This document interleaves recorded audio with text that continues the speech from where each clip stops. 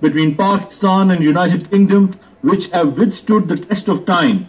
He highlighted the contribution to education, health and social sectors of Pakistan by United Kingdom. High Commissioner Drew emphasized that although there are challenges affecting relations in various spheres between Pakistan and United Kingdom, but due to continuous dialogue, these can be overcome. Secretary General of Oxbridge Society, Islamabad chapter Ullah-Khan concluded the event by thanking Thomas Drew and stressing on UK to condemn human rights violations in Indian-held Kashmir.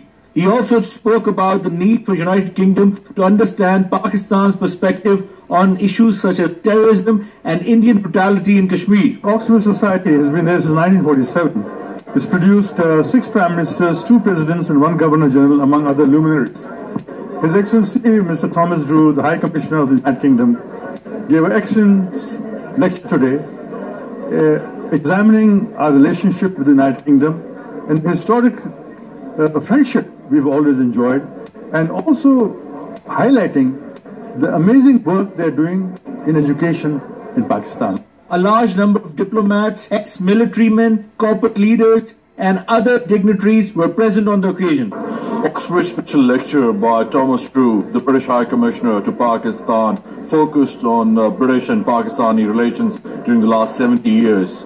And the Oxbridge Society officials managed to convey Pakistan's concerns to the UK policies.